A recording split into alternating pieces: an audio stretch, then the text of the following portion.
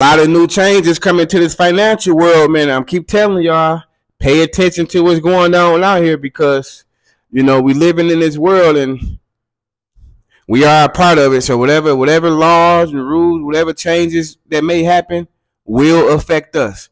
So look, Biden administration plans to slash overdraft fees at all big banks. We're talking about your Wells Fargo, your Chase, your Bank of Americas, etc.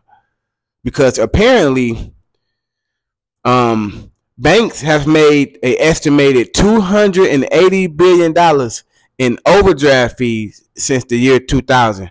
I'm reading this from the article CNBC.com. And also, Biden warns us, if you are a customer who has repeatedly overdraft your account, if this goes into effect, be looking out to get your bank account closed. Y'all hear it? Let me repeat that. If this goes into effect, where they slash and stop these banks from charging us these overdraft fees, if you are a repeated customer who have overdraft your account, your bank may just cut you because at this point, you're no longer valuable to them. At this point, they're not making money on you no more. They're losing money. They ain't making no more money. They can't charge you the $35, $30 that they once charged you for overdrafting. So now when you overdraft now, if it's no gain for them, they're going to just close your account. And they have, right here in this article, it say they have every right to do so. It's in the fine print. So, like I say, y'all, we have to keep our eyes open and pay attention to what's going on in the financial world because the banks ain't our friend, y'all. The banks is not here for us, to be real with y'all. When we deposit our money, they take our money and loan our money out. And I mean, if you know the game, you know the game. They loan our money out and make interest on our money. That's why a lot of times lately you've been seeing people going to the banks and trying to take out money. The banks tell them they don't have the money. So also, let me read a little bit of this article to y'all. The Consumer Financial Protection Bureau, which is the CFPB, the Consumer Financial Protection Bureau on Wednesday proposed a set of new rules that will slash the fees banks charge customers for withdrawing more than available funds in their account. Americans have paid an estimated $280 billion in overdraft fees since 2000, according to data from the Consumer Watchdog Agency.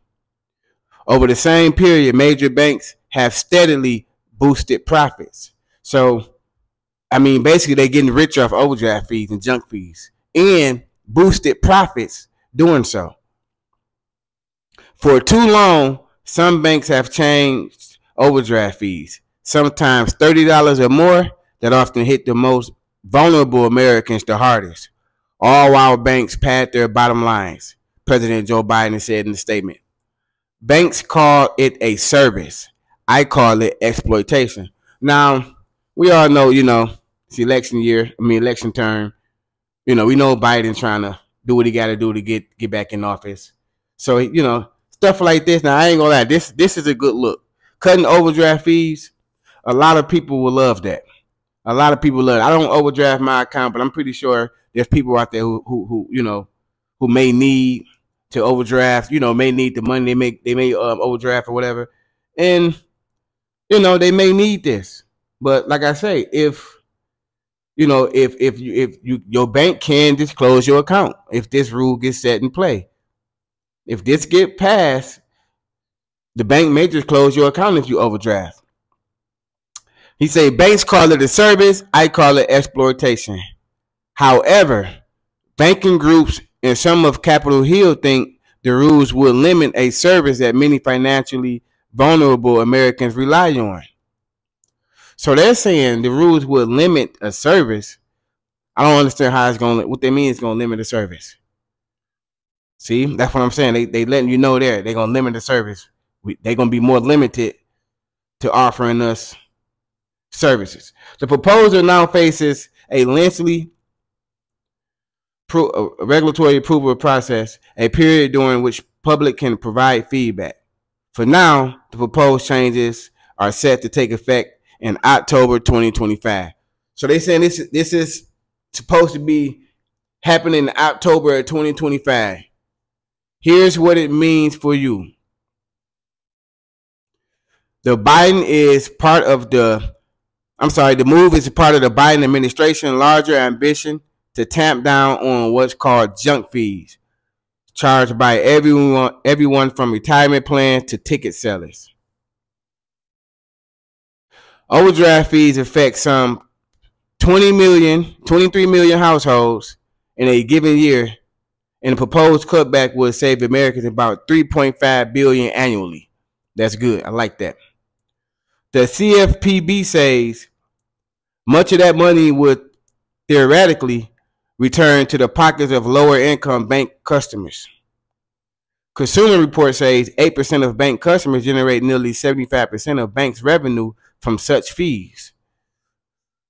The new rules, which only apply to banks with $10 billion or more in assets. So this only applies to, like I say, the big banks. The banks have to have $10 billion or more in assets.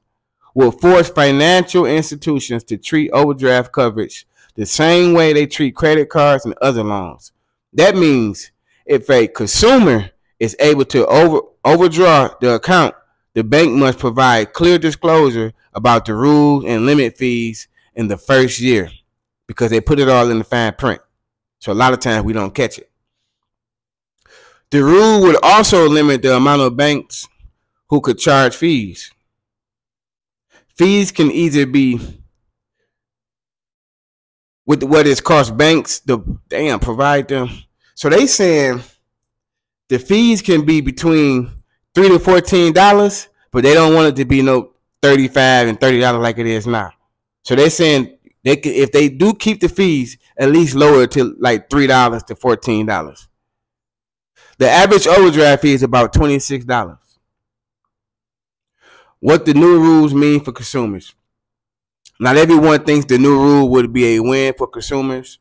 A website funded by the Consumer Banks Association called The Proposed Misguided, arguing that many Americans living paycheck to paycheck use overdraft service to make ends meet, which is true. Like I say, a lot of people who's working from paycheck to paycheck, they need that overdraft, to make ends meet. But my thing is, okay, just lower the fees. Just lower the fees. Why y'all gotta charge $35, $30? Charging $3 is cool. Y'all still making a killing. Charging $5 is cool. $4 is cool. I gotta charge $35, $40. That's crazy. Republican Congressman Patrick McHenry and Andy Barr struck a similar tone. The proposed rule issued today by the CFPB would undermine the Bureau's consumer protection mission, the lawmaker said in a statement. The Biden administration attempts to mandate one-size-fits-all consumer financial products and services, diminish financial inclusion, limit consumers' choice, stifle innovation, and ultimately raise the cost of banking for all consumers. I don't understand how cutting back overdraft fees is raising the cost for consumers. So basically what they're saying is if they cut these fees, they must going to charge in some other area. They're going to be some other increase in some type of fee or something in some other area, because if you cut down overdraft fees, how would that make banking costs higher for us? So I just wanted to run that by y'all, man. They say this is supposed to be hitting in October of 2025, which is next year. And if you're banking with a big bank and you have multiple overdraft fees, or you overdraft your account frequently, I would say, consider going to a smaller credit union, because if this goes into effect, you can possibly lose that account at that big bank. They may not even want to mess with you no more. But if you don't overdraft your account, you don't got to worry about this. I just want to drop this game on y'all for those who do, because I know a lot of people out there overdraft their accounts. I was once one of those people that overdraft my account all the time, especially at what bank was that? It wasn't Citibank. Forget what bank it is with the green logo. I forget what bank it is, but they stuff was so terrible. The way they rent, the way they banking is terrible, man. Every time I spent money, it seemed like they was charging me double, and they app was late. You know what I mean? You spend $100, it don't show that you spent that $100 or 2 days later. So you didn't forgot you to spend the 100. You look in your account, you thinking the money you still got the 100. That 100 gone, and then when you go spend more money, they hit you with the overdraft, and that's how they catch you. Let me show you how they. Let me tell you how. Let me show you how they catch you. Let's say you got $100. Let's say you got $500. You spend 100. You're supposed to have 400 that should be showing up in your app, but that 500 might still be showing for another 3 days. So you're not even knowing. Well, you should know, but you're not. You know how sometimes you're moving fast. You're not even knowing that you spent that 100, and you forget that you just spent that 100. Now you didn't overdraft, and bam, you look up. You got 80. I was getting hit with like 80, 70, $80 in fees, bro. When I was at that bank, I let that bank go. I'm like, I can't. Y'all too slow for me. Y'all got to update y'all website. I'm moving fast. I'm spending money, sending money in there, doing this there. When you're moving fast, money moves. You can miss a lot of shit. So I just wanted to drop that on y'all, man. If you're banking with a big bank, be looking out for this. For this stuff. I don't know if it's gonna pass, but just be looking out for it, because if it passes, your bank might try to cut you.